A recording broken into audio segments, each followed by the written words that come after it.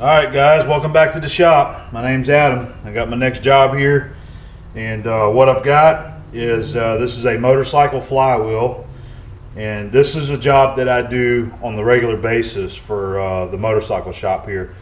A couple other projects that you've seen me do was for them, and this is something that they bring me, I don't know, maybe every couple months he'll bring me one or two, and I believe these go on Triumphs, like the I'm gonna say like a Triumph Bonneville, Triumph Scrambler, bikes in that line there. And what they always have me do is basically just machine a bunch of metal off this thing to drop the weight. And I've done enough of them now that I actually once I start machining it, there's no specific dimensions that's needed to be on this. They just like metal taking off of it. But I do the same amount every time, and I take it off each side here, and I also take some along the back right down before you get to these two holes that's drilled in here. And I've got some dimensions in my mind that I always remember that they are once I start cutting it. I just use my calipers and measure it and make them the same every time. It's a pretty easy job. It usually doesn't take long to do. It's usually about a half-hour job, and we're going to go ahead and get cracking on it. So what I thought I'd do this time, I got my old Hansen scale out. We're going to go ahead and weigh this thing and see what it weighs now, and when I'm done we'll weigh it again and see how much weight we actually took off of it. So it looks like, hopefully you can see, it's right at 9 pounds. It's I mean, it's just a shade under 8 pounds. So I'm just going to call it at 9 because it's right there on the line, 9 pounds. I'm just going to go ahead and write it down so I don't forget. 9 pounds. So it's been so long since I weighed it, I can't remember how much weight's taken off, but I believe it's at least a couple pounds that's going to come off of it. So I'm going to do this in the Victor. I use my little 3-jaw chuck, and I usually chuck it on one side. I usually put a center in here just to kind of help support it, because I always do kind of fear of it snatching out of there, but it usually does really good. So we're going to go ahead and get the lathe set up. I got to go swap chucks out because I got the 4-jaw on now. Let me get the 3-jaw on and we'll get it set up and we'll start doing some cutting. All right, I got the 3-jaw set up and getting ready to get her chucked up here.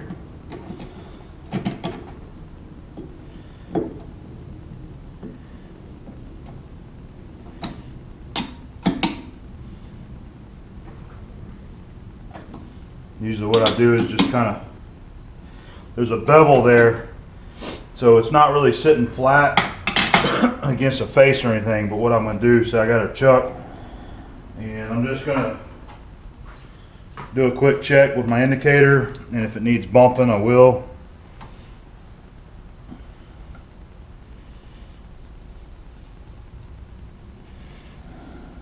Alright, we've got a few thousandths run out, and use my lead and see if I can get her. One hit and I'm there. That's all I needed. Just double check my chucking pressure,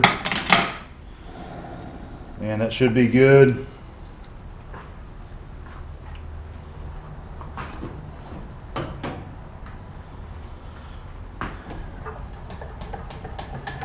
Alright. There's my turning tool, and I'm going to be using that is-car insert, and that's actually the same edge that I used in my last facing video that I did.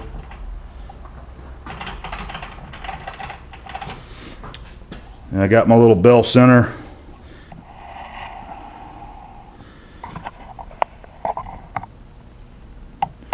I'm just going to run that up.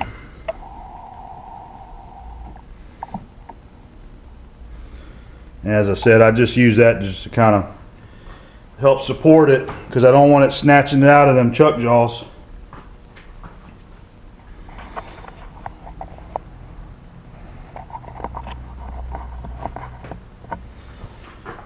All right, we're about ready to roll here.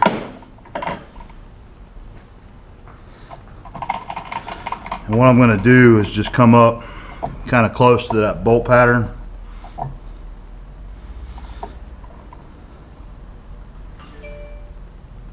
Alright, I'm going to set me a 0 on my cross dial. And I'm also going to turn it on and just scribe me a line. And I'll come up to that and I'll measure it with my calipers. And I believe I make that, I don't remember what it was now. 4 5/8 I think, or we'll check it and see. Alright, here we go. Now that is a whatever steel they use to make these flywheels, that's some pretty tough stuff, so you pretty much gotta use an insert on this if you're gonna make some cuts on it.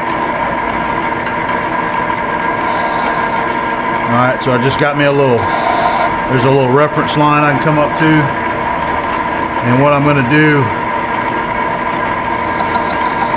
I'm going to touch off. I'm going to take a 1/4 inch off the back side of this. That's what I always take. And I'll take it in 50 thousandths passes.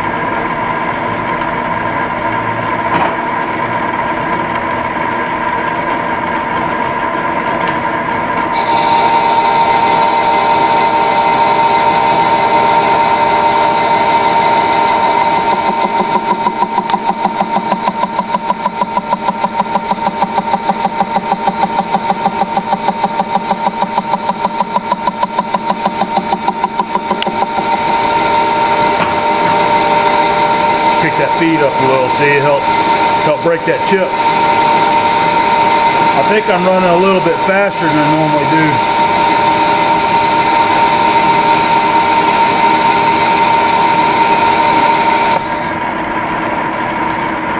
Alright, there's my first pass. I'm just going to kind of reach around the camera here, see what I get.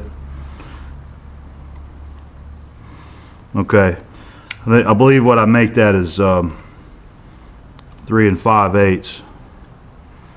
I'm just going to take another 50 and then I'll finish that off at the end.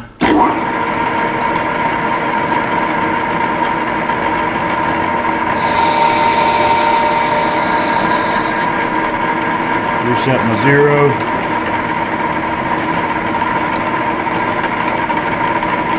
Come back in for another pass.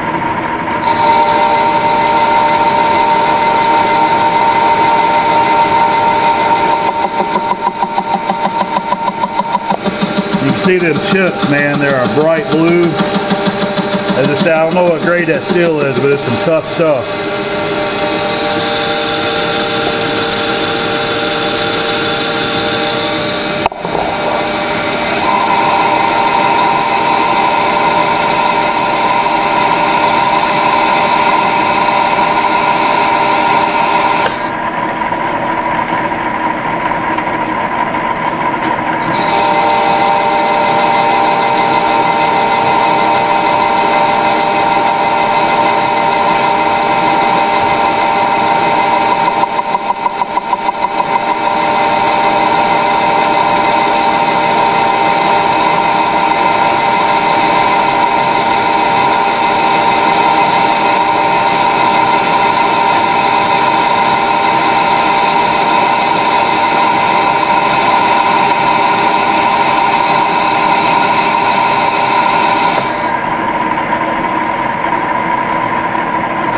That's 200.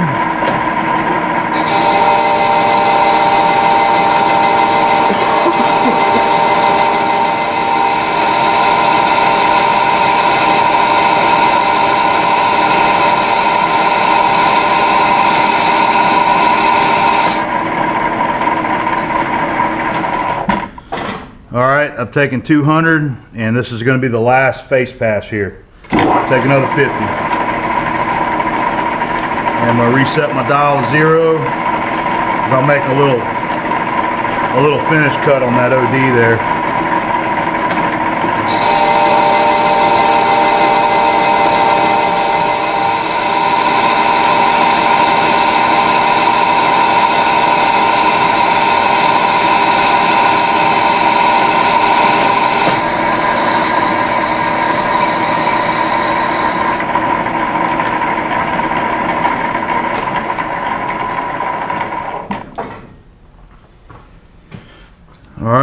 take another measurement here.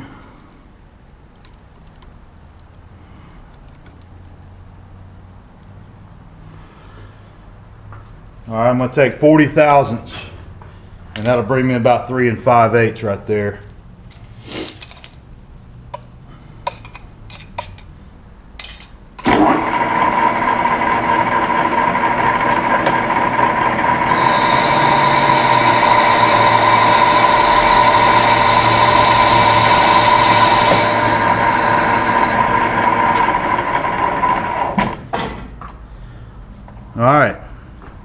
All right, the first face is done. It is car insert's doing great. All right, I'm getting ready to do the OD here, and what I'm going to do is run my tool up to these little ears, and I'm just going to come up and just touch one. All right, it's touching there. I'm going to set my dial. And I'm going to move it back 5 thousandths. And you see it's clearing it. Actually, I just told you wrong. What I'm going to do, I'm going to move back 10. All right, that's 10 thousandths. And then what I do on my last cut, I feed it another 5 and then come back to clean it up. And I slowed it down. I'm going to run 180 RPM on this.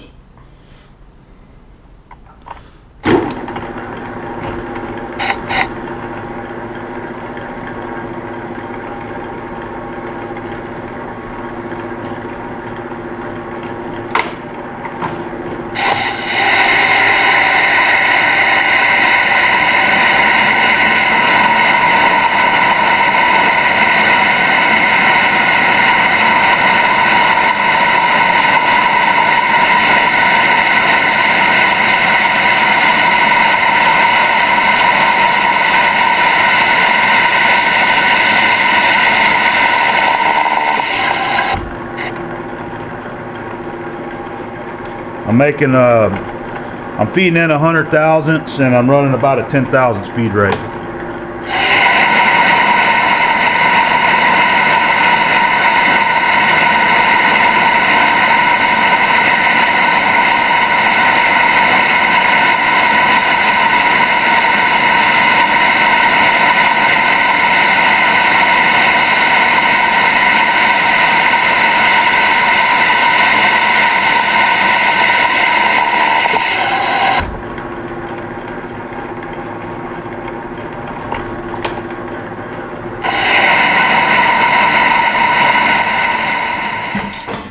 Let me take a quick measurement, see where I'm at. All right, I believe I got about 175 to come off of it. It's basically what it's coming down to is both of these diameters on each side here is going to be the same as what this is, this area that I'm chucked on. It's going to be whatever that is there.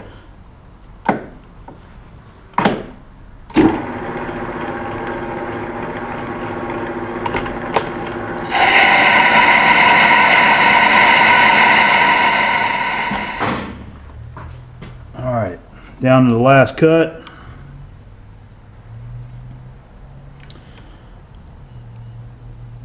I'm bringing it to 5 5/8, so I got to take another 75 off of it.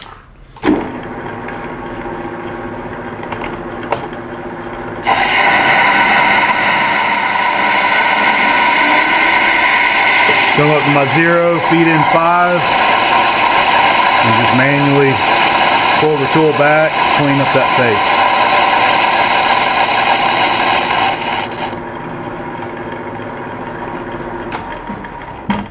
Alright, and that's it. All I got to do, I'll cut a chamfer on those corners with the tool. Alright, I'm at 5 5/8. That's what I wanted. Those numbers always come to me whenever I'm actually doing it. I can't ever seem to remember until I start cutting.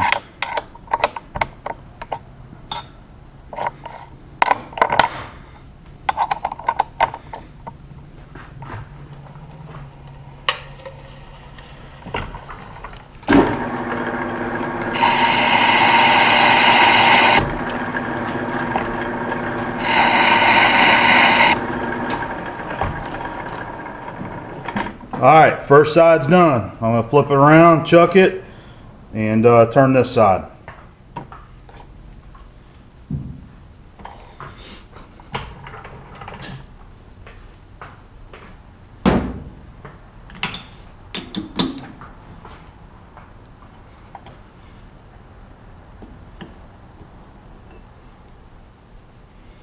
It's warm.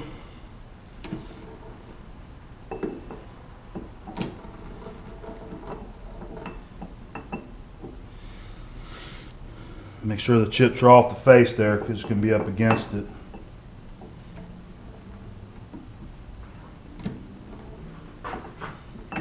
Come on. There we go.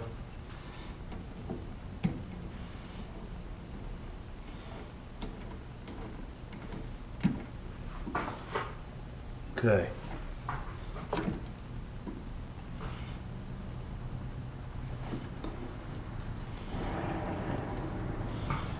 And what I'm doing, I'm actually chucking that boss that was on this other side that I just faced. It's chucking that there. Let's see. It looks like it's running nice and straight. Now, I'll go ahead and give it a quick check, but if it looks like it's good enough.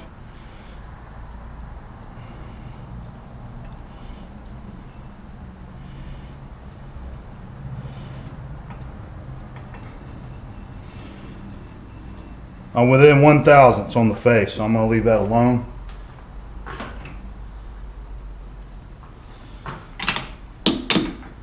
Alright, good and tight.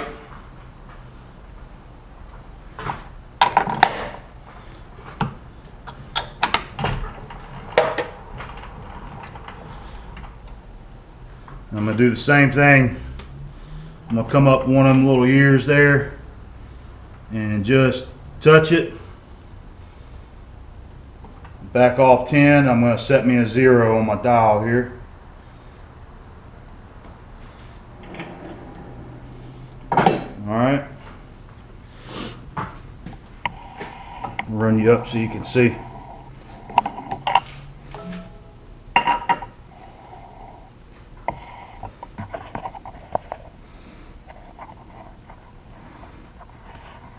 Alright, we'll go with that.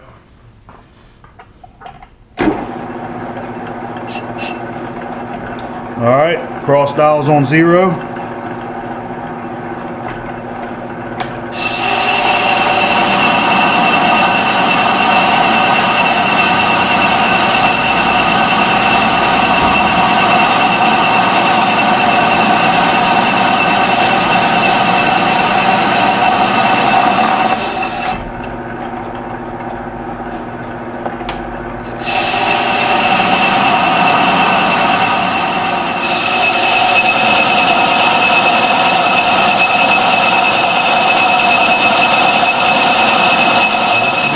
Cut, it should be 75.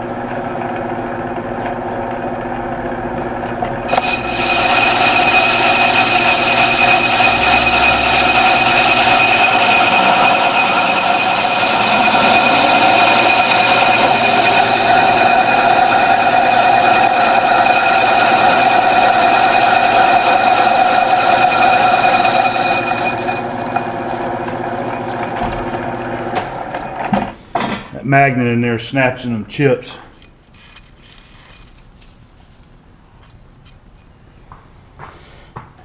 Alright, that's it. All I got to do is I'm going to turn my tool around and give it a quick chamfer, and that'll be done for the lathe work.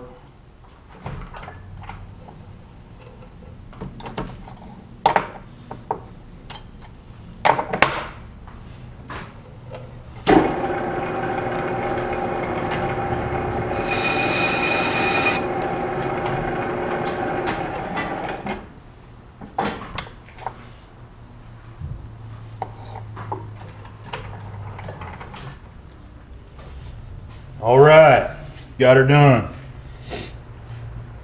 That's it. Still nice and hot from the lathe. Let's see how much metal we took off. That's on 6. So I'm gonna say we took off 3 pounds of metal right there. I mean, it's just past the 6 line. So I'm just gonna call it 3 pounds. So that's a significant amount of metal come off these flywheels. And from what I understand, them guys like that because it just helps that motor wrap up a little faster. It's a performance thing, you know. The guys are always looking for a way to get a little bit of power out of their bikes. And this is actually a mod that the mechanics there at the bike shop that they do. And I believe this is a thing that they sell the customers for their bikes whenever they're in there and they're doing some mods to try to trick the bikes out. Is they sell them a new flywheel that's lightened. So it's always it's pretty neat knowing that that I get to help do that, and I enjoy it. You know, it's fun. I've done enough of them now. You've seen that it's not very hard to do. You just got to have a good carbide tool to do it. You got to have a good 3-jaw chuck to get it done quick, and it always works out good. So I'm gonna let them know this is done. They'll probably be here tomorrow to pick it up, and I heard that they got another job for me to do, so they're gonna be dropping off something else. All right, so that's it for this job. Another one down. I hope you guys enjoyed watching. Thanks again to everybody that's been supporting me, and all the new subscribers, everybody that's been checking out my channel and my videos. I really appreciate it. All the great comments, I've been getting a lot of them. So thanks again, guys. I appreciate it. So I'm out of here. We'll catch you guys on the next job, okay? See you around.